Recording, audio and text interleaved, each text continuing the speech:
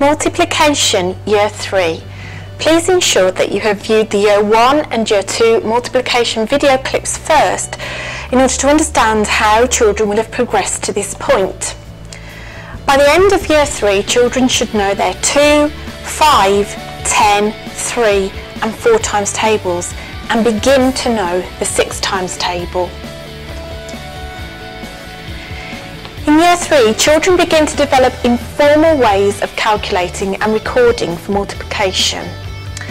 For example, to do 17 times 5, the children use the method of partitioning and recombining. So, partitioning.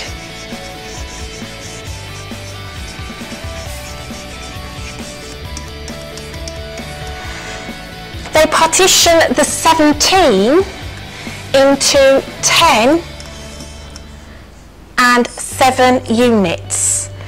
Firstly, multiplying the 10 by the 5, so multiplied by 5, which makes 50, and then multiplying the 7 by 5, which makes 35. So the children partitioned the 17 into 10 and 7, multiplied both by 5 and have got their answers. They now need to recombine those answers to get their final answer. So 50 add 35 equals 85.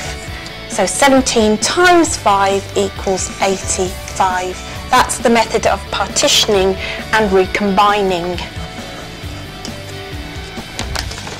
To prepare children for Year 4, they will be introduced to multiplying a single digit by 10 and 100. Okay. So in order to multiply by 10 and 100, they need to be able to understand place value and how the digits move. So, for example, multiplying by 10, if we've got 8 multiplied by 10, that means we've got 8 units. When you multiply by 10, the 8 will move from the units to the tens. So the 8 will become 8 tens, and then a 0 is placed in the units to show that there are no units. The 0 is a placeholder. When multiplying by 100, so for example 5 times 100, okay, we begin with 5 units, we multiply by 100, the units become hundreds. So the 5 will move 2 places into the hundreds column. And once again, zeros are used as placeholders in the tens and the units column to show that there are no, there is nothing in the tens or the units column.